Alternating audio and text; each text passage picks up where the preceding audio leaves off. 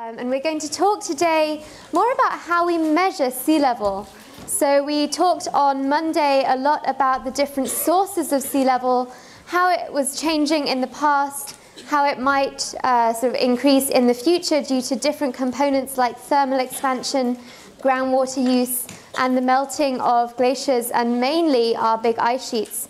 And we saw that, at least until recently, thermal expansion, that expansion of water as it warms up, has really played a huge role in the sea level rise we've seen, and will continue to do so for centuries to come. But what we're really mainly concerned about is, will Antarctica and Greenland melt? If so, how much and how quickly will they melt? Because that will have a real impact on our civilization potentially. So today we're going to look at some of the evidence we have for what is happening to Greenland and Antarctica. We're going to look at some of the most recent discoveries just from the past couple of years. We've been learning some very new things. And then we're going to talk in quite exhaustive detail about sea level, how we measure it, what factors control it. And it's a little bit more difficult sometimes than you might think. So before I move on, that is not right, I'm sorry. Ignore the very top bit. I haven't got a date for the final review session yet. I'm sorry. I don't know how that snuck in. So ignore the top bit. Final review session is still to be announced because they haven't let me know if we can get a room yet, but there will be one, okay? But other admin assignments, so all remaining extra credit assignments are due by midnight on this coming Sunday. So if you haven't had a chance to do it and you would like to, then feel free to do that.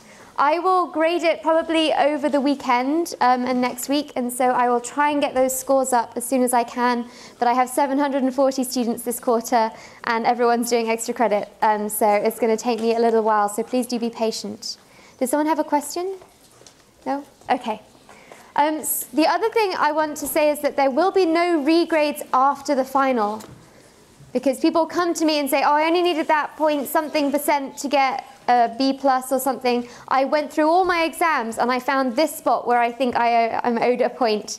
And that's not going to work with me. So if you think that you have been sort of unfairly treated in some way, or if we haven't added up correctly, please do come see me before the final. There will be no regrades on discussions, quizzes, or exams after the final. If you haven't got your midterm back yet, we will have them in the TA review session next week. I also have them in my office, so if you can call past during office hours or just sort of call past sometime, I can give them back to you.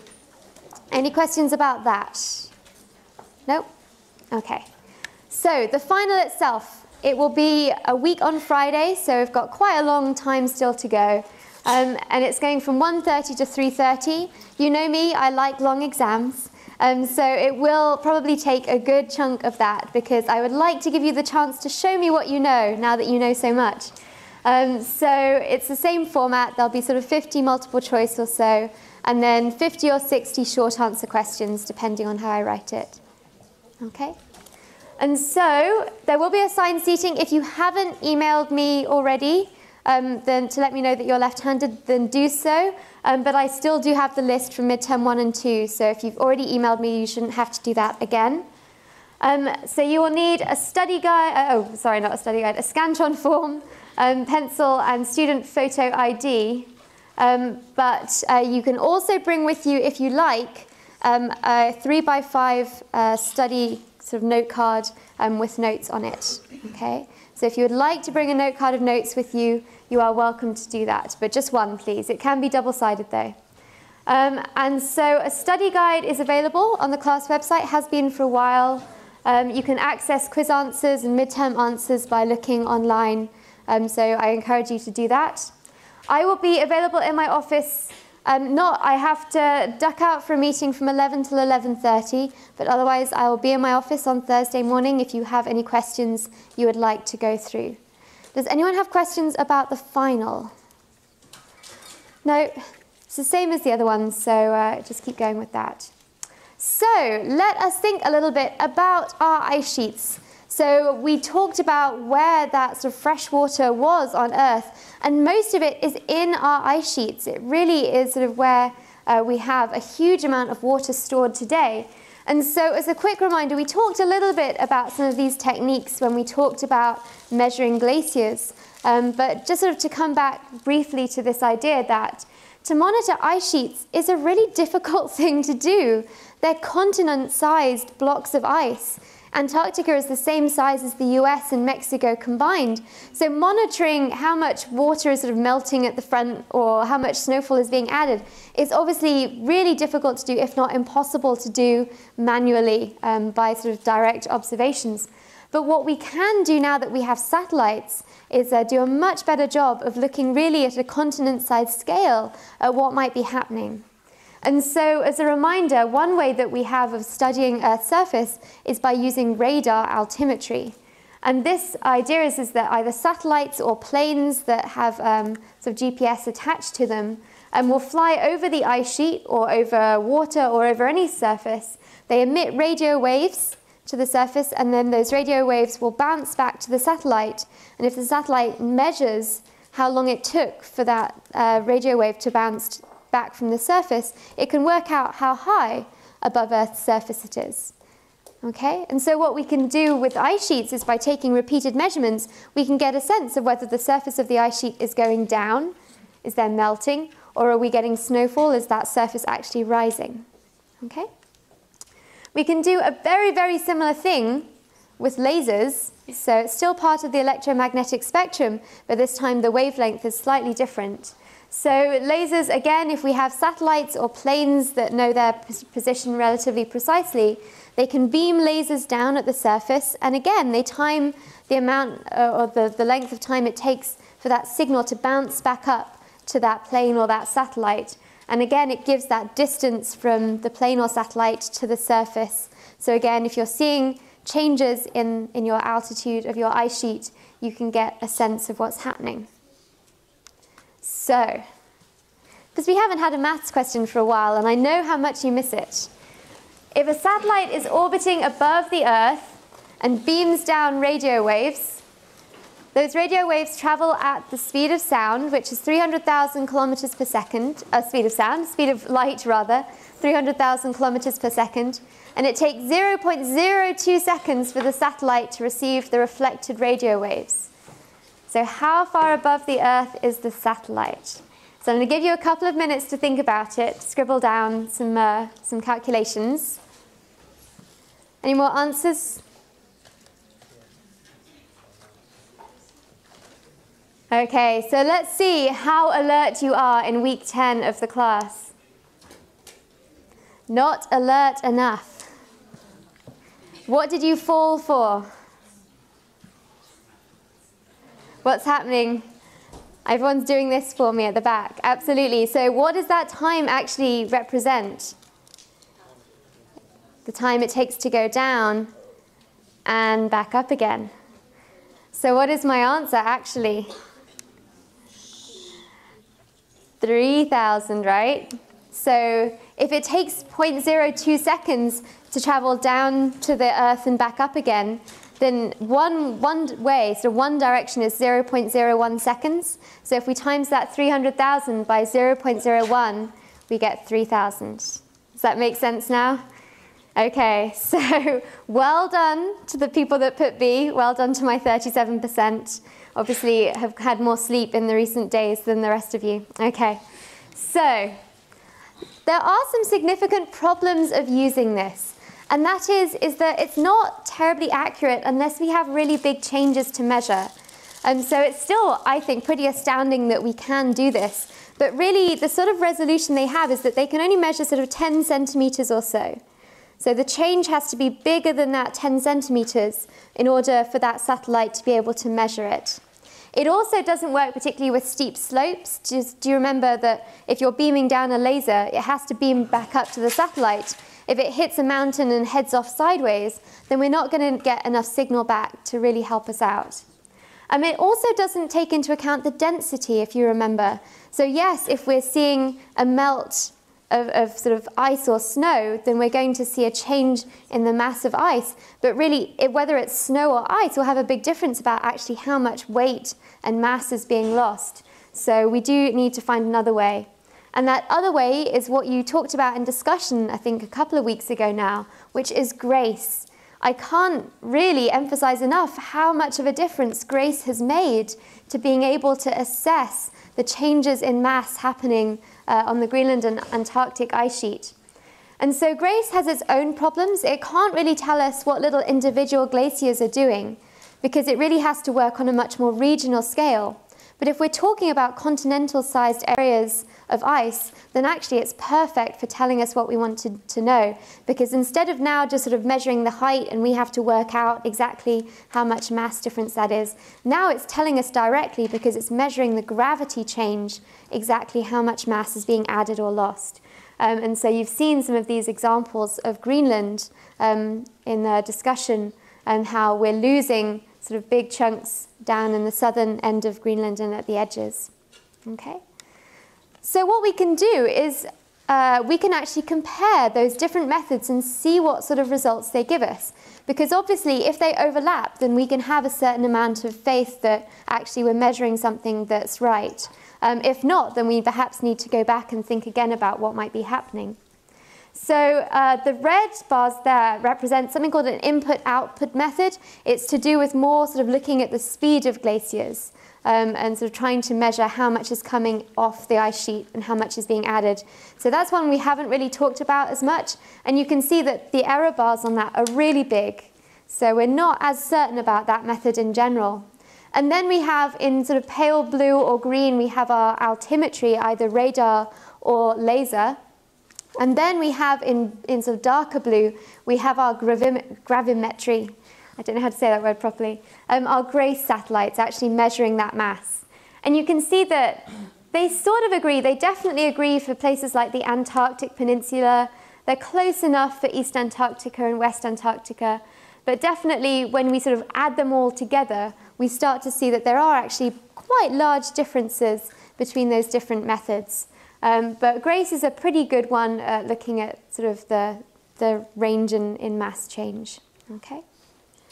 So in general, if you look, according to these methods when this graph was produced at least, we were really pretty confident that Greenland is losing ice. If we look at Antarctica, then it was much less certain. It depended which method you looked at as to whether Antarctica was actually gaining mass or losing mass. We're really getting much more certain that Antarctica is actually losing mass. We thought that we'd be compensated for that by increases in precipitation from our warmer atmosphere, but we don't seem to be seeing that yet, at least. It seems that melting is winning out. And so we can also look at that spatially, which is really neat. So here shows our sort of our rate of either sort of elevation change, so either an increase in height, which is represented by blue colors, or a decrease in height represented by red colors. And you can see how the Greenland ice sheet has been changing. So where is most of our melt happening on Greenland? Around the edges. Makes sense, right? It's lower down. It tends to be somewhat warmer, and so it tends to be more affected by our melting. So let's look at Antarctica. So again, the same sort of color scheme, and this is what's happening on Antarctica. So where is the greatest loss of ice occurring on Antarctica?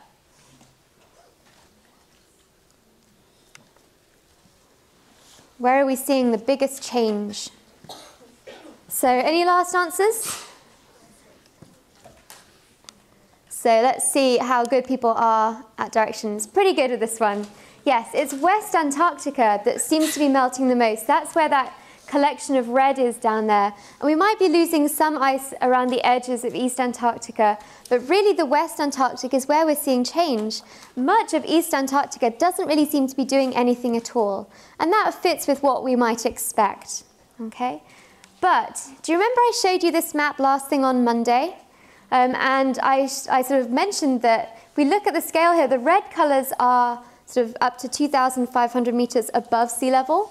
The dark blues there represent actually 2,500 meters below sea level. And if you look, West Antarctica in particular has a lot of its ice that's actually resting on land that is significantly below sea level. And this is why we're more concerned about West Antarctica. That's why we split them apart when we talk about them. because East Antarctica is mainly sat above sea level, whereas West Antarctica is mainly sat below sea level. And what we're worried about is that if we can get water warming up and sort of starting to eat away at the edges of West Antarctica, then it could actually retreat back very quickly, similar in a way to the tidewater glaciers do in a way, because once we get sort of access of that warm water to the base of the ice sheet, then it can melt back and sort of start to float and move more quickly as well. So West Antarctica is something that we're really interested in, and right now we just don't have the computer models that can accurately represent these processes well enough. So we're really interested in what's going to happen here in particular in the next sort of few centuries. So let's have a look at some of the stuff that we've really discovered in just the last 2 years. 2012 in particular was a big year for sort of ice sheets. So we got new estimates of our ice loss, and it turns out that we are losing significant amounts of ice from both Greenland and Antarctica. So we're not really uncertain about Antarctica anymore. We are definitely losing ice from there right now. And those rates are also not sort of steadily increasing. They're actually sort of, again, exponentially increasing. So that loss is getting more significant. We also, around sort of 2012 or so, found that really old ice at the bottom of our ice cores in Greenland, which gave us our sort of evidence that it couldn't have been the Greenland ice sheet that melted away completely and gave us 6 meters of sea level rise in the last interglacial. Actually, it could probably only have given us about 3 meters. And that's really good news if we're talking about Greenland, because it means that it's more stable than we thought. But what that is bad news for is West Antarctica, because that extra 3 meters of sea level has to come from somewhere. If it's not coming from Greenland, it has to come from somewhere else. And really the only other place that has that sort of mass is Antarctica. And so West Antarctica, that area that we just talked about, is potentially more vulnerable to warming than we had thought. And so that could be potentially bad news, because that both Greenland and West Antarctica hold about 6 meters of sea level rise each. So we are concerned about that. We got a lovely new temperature record from Antarctica, because if you think about trying to construct temperature records back even just 100 years, there was really nobody on Antarctica 100 years ago. Even so, going to Europe, we probably had a few people with thermometers around measuring temperature sort of 200 years ago. But Antarctica, we really don't have that. So before satellite records, there's very little there. And there's very little to check those satellite records are right. And so you can see that actually that warming in Western Antarctica in particular, and it's probably about twice what we thought. It probably warmed by about 2.4 degrees Celsius over the last 50 years or so. The good news is that that warming is much more dramatic than we thought, but it's still not warm enough to get it anywhere close to melt. Okay? So we're still not worried about melting away that West Antarctic ice sheet. And what we're more concerned is apparently is more likely to be the warming ocean temperatures, because that's what's going to affect its stability. But still, it's an indication that we're seeing more dramatic change than we thought. Also, 2012 was a very big year for Greenland. So in the left-hand image there shows what might be a normal pattern for summer melting on Greenland. So those red areas there represent areas that have melted at some point. This is what that looked like in 2012.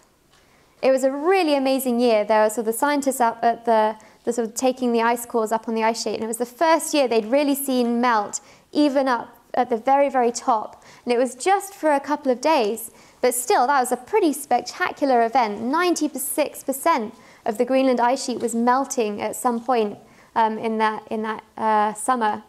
And the temperatures were 10 degrees Celsius above average. Some of that is noise, but some of that is also to do with warming. So we can look back in our ice sheets, because what's really neat is that when we have this melting event, do you see where that guy's thumb is next to the ice core? You can see that there's a little clear band in there. That's what gets left behind in the ice when we have this melting event. So we can go down and we can count how often this happens. And the last time we saw something this extreme was 150 years ago. Before that, it was 700 years ago. And so we're really interested to see whether this is just a random event that happened to happen, or happen to occur at a certain time, or is this something that we're going to see more frequently as the world warms up? And also on here, I wanted to show you that, unsurprisingly, if we melted that much of the ice sheet, there was a lot of water coming off Greenland. And this is actually a big giant digger that has been smashed into a bridge here, just to give you a sense of scale. They definitely had trouble with their bridges in Greenland that year with the amount of water coming off. Okay. So overall on Greenland, this is just it's a melt index. So we've just sort of normalized it to a certain sort of period. What we're seeing from at least our satellite records is that we're seeing an increase in the length of the time when Greenland will melt each year, and also an increase in the area that melts, which again is fairly unsurprising if we're warming up. So Antarctica and Greenland are contributing meltwater to the ocean. And so what we quite like to do is quantify how much our sea level is changing, and then sort of think about what might happen in the future. So first of all, what is sea level? So if I took you all down to the beach, because it's a pretty nice day, so if I took you all down to the beach and said, where is sea level? What are some of the problems about finding sea level? Waves, absolutely. The sea does this, okay? It doesn't often sort of sit perfectly flat. So it's sometimes difficult. We have to take out the sort of things like waves that can affect sea level. What else might we have to take into account? Tides, absolutely. We have high tide, low tide. Where is actually mean sea level? If we're talking about a change of sort of millimeters, we have to take out the things like waves and tides that affect the height of our surface, okay? So definitely sea level is a little bit more tricky than we perhaps like to think. So how do we go about measuring it? How could we measure sea level?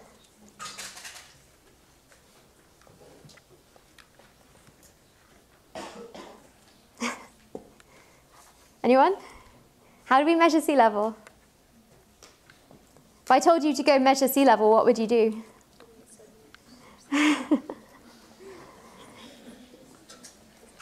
So did anyone do this when they were little? They would sort of, their mum would like draw a line on like a post or something, and they would, as they grew up, they saw the line. We can do the same sort of thing with sea level, right? Is we can pick a point on land and say that we're going to measure the sea level relative to that. So what we do is we average out the tides, we average out the waves, and we can say that relative to this point on the land surface, that is our sea level.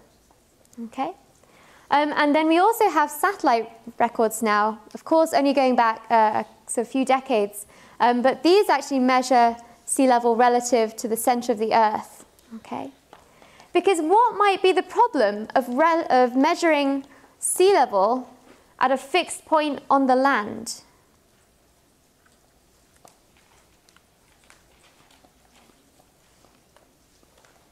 What might be a problem of measuring sea level relative to your land? Sorry? Erosion. Yeah, the land can move, right? So we're not just talking about the sea going up and down. We also have the land moving. And so here I've got sort of some tide gauge readings from around the world. So we've got Stockholm, which is in Sweden, Northern Europe, for those that don't remember geography. The word I can't say, which is, I think, Japan. In Bangkok, Manila, and Honolulu in Hawaii. So what's happening to our mean sea level? Can we say anything about what's happening to our mean sea level from these? Can we even say whether it's going up or down? Not really, can we? So we need to think about other things that are affecting our sea level, because we can not only just have a change in the level of the ocean, but we also can have changes in the level of the land, which actually makes it a lot more tricky, right? It's not necessarily as an easy a question as we thought it might have been originally. So what we split sea level changes into are eustatic sea level changes, and these are global changes. So if we're talking about melting of ice, adding that ice to the ocean, that's an example of a global change. We'd see that change everywhere. But we also have isostatic or local sea level changes, okay, which would be particular to your location. So for example, like we had at the back, we had erosion. So if there's more erosion at one particular location, then sea level might change there more than somewhere else, okay? So can anyone else think, apart from adding water to the ocean, what else could cause a global change in sea level? What else were we talking about on Monday that could cause a global change? Higher temperatures, thermal expansion and compression, right? Yeah? So that would cause a global increase or decrease in the volume of the oceans. One of the much longer term things, we're not worried about this in the next sort of 100 years, but actually the volume of our ocean basins, okay? If we're sort of getting rid of oceans as we collide them at sort of convergent plate boundaries, and we form new oceans like in the Rift Valley in Africa today, we're changing the volume of our ocean basins, so that would affect sea level worldwide. What about local? What could we do to change the land surface?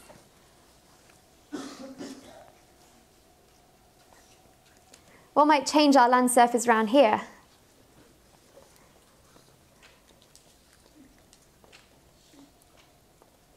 Everyone's silent. Earthquakes, absolutely. Earthquakes might change it. Okay, so not on the San Andreas, which is more or less strike slip, so it's just sliding along. But we do have other earthquakes. What else might happen? What's happening in the Central Valley to the land surface? All of those people that took ESS 1 with me. What's happening to the land surface in the Central Valley?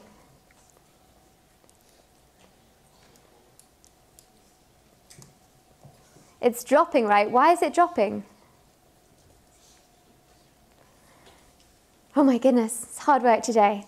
Okay, because we're taking out groundwater, right? So if we're taking out groundwater, the surface of the land is dropping meters and meters, okay? And that's another reason. So for one of our tide gauges here, I think it's Bangkok there, that rise in sea level that they're seeing, actually some part of it might be global, but a big chunk of that is also they're taking enormous amounts of groundwater from the ground underneath them, and that's causing the land to sink down ever so slightly, okay? So we've sort of mostly got there. So for eustatic, our global sea level changes, we have changes in the mass of the ocean, basically. Where is our water? The change in the volume of the ocean basins themselves, not important on the next 100 years, but definitely on very long geological timescales. The density of water, so whether it's sort of warmer or colder, will affect the volume that it occupies. Then we have our local sea level changes, so movement of the land surface due to sort of plate tectonics, but also some things that we haven't necessarily mentioned, so things like atmospheric pressure. Do you know, we often talk about high pressure areas and low pressure areas. That has a really sort of slight change in sea level because there's less air pushing down in some places. Ocean currents, so along our coastline we have a really cold ocean current that comes past, and because that water is colder, it's sort of less volume than, say, somewhere where they have warmer currents coming past. So all of those things might affect our local sea level. So let's think about what's happening to our land surface. So definitely we have earthquakes, but in areas further north, actually by far the most important one that we're seeing is this idea of glacial loading. So basically piling enormous amounts of weight onto the Earth's crust in the form of ice sheets and then melting them away again at the end of the last ice age, okay? So this is what sort of happens, is that glacial ice is sort of builds up and builds up and builds up on top of the Earth's crust. That crust is basically pushed down a bit because that crust is sort of buoyant. It's sort of floating almost on top of this sort of underlying mantle. Sometimes we call it the asthenosphere. And it's plastic and it flows a bit like the way that ice does, okay? And then, of course, once that ice melts, then all of a sudden we don't have that really heavy mass sat on top of Earth's crust anymore, and so it sort of bobs up again, okay? The trick is, though, that that mantle, that flow of the mantle outwards and then back inwards is actually really slow. It's really slow. And so, yes, that land is going to bob back up again, but actually that happens really, really, really slowly. It's still happening today as a result of the loss of ice after the last ice age, Okay? And here is a really cool image taken from Arctic Canada. I think it's Nunavut. And this shows, like rings on a bathtub almost, where that land surface has been rising out of the ocean. So you can see those different shorelines that have formed over the last few thousand years as that land has been rising out of the ocean, which is really neat. I love this photo. Okay? And here's a map showing where that's happening. So my scale bar on this side goes from -6, so that's where the land surface is going downwards. Okay, and that's millimeters per year. And up at the top, we have 18 millimeters per year. Okay, and that's actually pretty significant. That's like 18 millimeters is like that much. Okay, that much per year. It's going to have quite a big effect in sort of 10 years, 100 years. Okay, so looking at that map, tell me, where have we lost the most mass since the last ice age? What does this map tell you about that? Yeah, oh. So over North America, we know we had a big ice sheet. I've shown you the pictures of it, right? And we can even see that today because we lost so much mass there that the crust is still bobbing back up after the last ice age when that melted back. Where else did we have more mass, it seems, in the last ice age? Where else do we have a big blob? Yeah, down on Antarctica, this sort of western Antarctic area. Seems like we had much more mass there in the last ice age. Okay? So, I have a question for you. If I sent you out with a tide gauge and said, you have to put this tide gauge in one of these 4 locations to measure global sea level rise, so not local sea level rise, we want to pick the best place we possibly can to measure global sea level change, which location would you pick?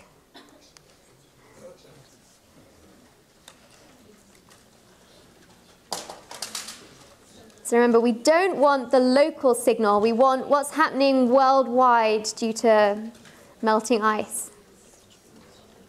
Okay, any more votes? All right, let's take a look.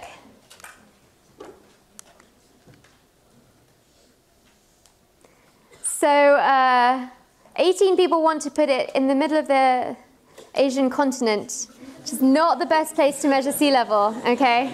So just to make that clear. But yeah, I would agree with the majority of you, which is that I would put it at B. So someone who put it at B, why did you put it there? I missed that. Someone talk to me. Oh, yeah. I just said it's an equator. Yeah, it's pretty far away from those areas where we had ice. And so it's going to not be recording what the local land surface is doing. It's actually hopefully going to be recording what globally sea level is doing. Okay, does that make sense? Yeah. So the other reason that B might be a good place to record sea level change globally is that it's not anywhere near a plate boundary. So hopefully everyone remembers this vaguely from 8th grade, that we have this theory of plate tectonics, which is just amazing. It explains so much of what we couldn't really understand about geology before the 1960s. And there's this idea that our Earth's surface is broken into a whole bunch of different rigid plates that sort of float on this this warmer and this what we call the asthenosphere that will flow more nicely. And so where those plates meet, we have our volcanoes, we have our earthquakes. And so that's where our sort of activity is happening. And so that tends to be where we have big changes in the land surface as well. And so if we look at where B is on that sort of coastline of Africa there, and you can see that that's quite a long way from any particular boundary. Whereas if we were thinking about California, perhaps, say, our coastline, we're actually really quite close to one of these boundaries, and we have lots of faults running just offshore that aren't the San Andreas, but are still big faults that can cause movement. Okay? And so we have 3 different types of movement that can happen during earthquakes, where sort of movement of those plates is taken up. So we can have normal faults, where basically those 2 plates are moving apart, and so the land will slip down a bit. We have thrust faults, where the land's sort of the bits of crust are moving together, and one gets pushed up over the other one. Bless you. And then we have the strike slip, which is just where we have land sliding beside each other. Okay? So we care about sort of thrust and normal faults because that's where we're seeing a change in height of the land surface. And so if we look at different places around the world, especially related to plate boundaries, some areas tend to be going up, some areas tend to be going down. And here's an example of just what a huge change that can be, actually. So this was taken after an earthquake in the Solomon Islands in the Pacific in 2007. And this is the coral reef that used to be below the surface. They saw the land sort of rise by about 3 meters. It was a really, really big earthquake. And you can see in that island in the distance how that line of trees used to basically meet the ocean and how it's been lifted up. Okay? So these things are really powerful and they can have a big effect on your local sea level.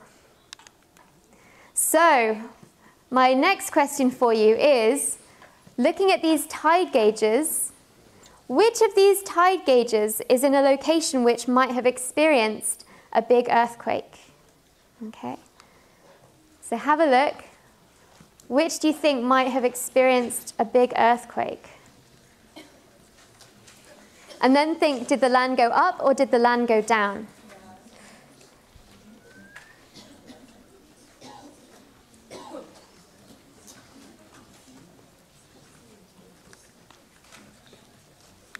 Okay, so last couple of seconds. Let's take a look. So I think this is a bit of a tricky question because I think both B and C look like they've had a jump, right? But actually, the answer here would have been B. Okay? So what we're looking for those that weren't quite certain, is a really abrupt jump in sea level. Because that earthquake happens and sort of basically instantly, right? And so here we can see this really big jump. And that actually was an earthquake. And did the land rise or did the land fall? So sea level rose, so the land fell. Yeah, okay, absolutely. So you can also see pretty abrupt changes in sea, which is why I can sort of sympathize with why you picked an answer. But these are not quite fast enough, probably. They're not quite instantaneous. They're pretty dramatic, but they're probably not quite earthquake. Okay? So let's think about our sea level over the next sort of century or longer. So this is our reconstruction of sea level for the past 300 years or so. And so what we have to do when we are looking at global sea level is, yes, we have all of these nice tide gauges from different places, but we have to look at each of those in turn and work out, well, actually, what are they telling us? Are they telling us anything about what global sea level is doing? We have to take into account things like certain parts of the land might be subsiding or uplifting, or we might have earthquakes, or we might have this post-glacial rebound. Okay, if we look back, back other way. That's what's happening in Stockholm. Stockholm's really far north in Europe. It's coming out of the ocean still. That's why sea level is falling there. These other places are getting earthquakes or subsidence. And so Honolulu, off in Hawaii, which is a long way from where our ice sheets would be, it's not seeing sort of plate motions necessarily. That would probably be the best way of getting at our absolute sea level. So it's not an easy thing to measure, actually, is the point I'm trying to make. And so we have this sort of reconstruction with our uncertainty either side, so from 1700s up to sort of 2000. And you can see that it's been pretty steady up to maybe 1900, and then we started seeing this increase, and this increase has been accelerating. And so what we want to know is basically what is going to happen next. That is our big question, and that's what, if you were going to build a house near the ocean, you'd want to know, right? And again, it depends on what we do. So we, again, have a range, but if we could pin down more precisely what humans are going to do, we could give you a much better idea of what that range might be. So do you remember a long time ago now, we talked about representative concentration pathways, and we talked about whether we were being optimistic, in which case we said that by 2100 there would be an extra 2.6 watts of warming per meter squared of the Earth's surface. or whether we were pessimistic and whether we were going to burn everything and our population was going to rise to 12 billion people. And in that case, we might see something more like 8.5 watts per meter squared of warming by 2100. And unsurprisingly, if we see one or the other of those, we're going to get a different pattern in our sea level rise to do with things like thermal expansion, how much and how quickly melting happens in our mountain glaciers and ice sheets. So our best estimate, though, of sea level rise, even if we follow that best case scenario, which remember involved us peaking our emissions by like 2020 and dropping to no carbon emissions at all by 2080, that's our best case scenario, and a little bit uncertain about whether that's really possible. The best case scenario there, we're still seeing a sea level rise of 28 to 61 centimeters. And I know that you're not metric, but that's sort of 1 foot to 2 feet of sea level rise. Okay, it's our best case scenario. If we go to our worst case scenario, we're seeing more like 0.5 meter to 1 meter of sea level rise, and that's more like 3 feet of sea level rise. And that is a significant change. So really what we do will depend on how much we see. And again, that won't be necessarily the same everywhere because we have these regional patterns. We have this land rising out of the ocean where we're getting this glacial rebound still. So around Greenland and Antarctica, we see less of a change. We see more of a change, especially around, if you look at the east coast of the US, there's a particular sort of area around New York and some of that coastline where they tend to see more of a change than elsewhere. And so that's not good news for them. So A shows sort of the average. So if we just took all of those different scenarios and models and just said, what on average might we see? That's sort of what we see. So maybe 0.5 meter in various places. Our best case scenario is in B. We're still seeing sort of 30 to 40 centimeters, potentially more in some places. Our worst case scenario by 2100, we're seeing nearly a full meter in some places, say along that coastline of New York, and certainly a good sort of 60 centimeters perhaps even here. And remember, we're not just talking about like a seawall and the water comes up a certain amount. If you're on Newport Beach, which is this big, long, flat beach, a rise in 60 centimeters or so is actually that average level of the water is going to move a long way inland.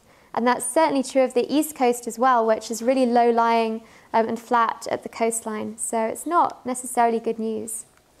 And the other thing I want to say is, because we're often guilty of this when we talk about climate change, the world is not going to end in 2100, or at least I hope it won't. We're going to continue after that. Certainly, I think I said I went to a university that was 1,000 years old. And so we're not just planning on building for the next 100 years. What we would like to do is, if you're building a building today, you probably hope that it's going to be there in a couple of 100 years, if not longer. And so actually, should we just be planning for that next 100 years? We should hopefully be planning for longer than that. Definitely our sort of future generations would thank us.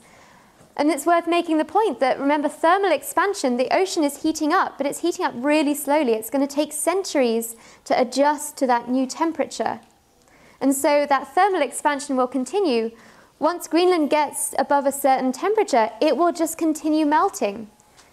Okay, and so if we see those sort of higher levels of temperature by the end of the century, yes, we're not instantly going to melt Greenland, but given enough time, we will melt a good chunk of Greenland. And so that sea level will continue to rise in the future, as would West Antarctica potentially. We really just don't know enough to say what might happen there. So this shows that sort of sea level, those projections up to, say, 2100. And then you can see what would happen by 2200. Another 100 years, and it makes a significant difference. Now we're seeing anything from 2 to 4 meters. So that is, I'm about 1.5 meters, even in heels. So that's 2 of me, potentially, and a little bit more. And then by 2300, we're seeing even more than that, okay? So it's worth thinking about not just the next 100 years when we're sort of going to see that change, but also the future as well. So on Friday, we're going to talk about how do we deal with this, okay?